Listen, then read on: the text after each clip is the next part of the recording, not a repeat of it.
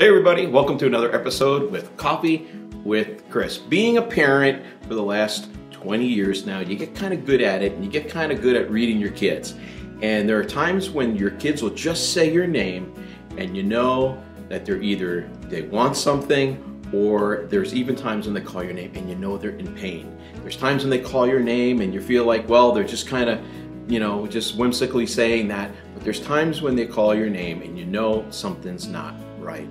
And very often when we begin to pray to God, sometimes when we're in the most pain is when we need to hear God's reassuring voice the most of all. And here in Psalm 4, I'm going to read just verse 1. King David is going through this similar situation. He's in a difficult time, and he says here in verse 1, "Hear me when I call, O God, O my righteousness. Thou hast enlarged me when I was in distress. Have mercy upon me and hear my prayer." And here King David's going through a very difficult time. And in that time is when he needs the reassurance that God hears him. And when we go through a difficult time, we need to know, just like when we were children, that our parents are hearing us, that our parents are close by. And whatever you're going through throughout the day today or throughout this week, maybe you're struggling with health issues, maybe you're struggling with things related to job issues or financial issues, or maybe you're just fed up with this whole idea of COVID running your life, and you need to know that God hears you.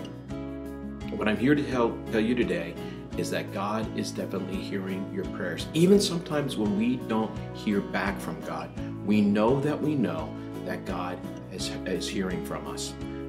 And we know that because Jesus went to the cross and he experienced God turning his face from him.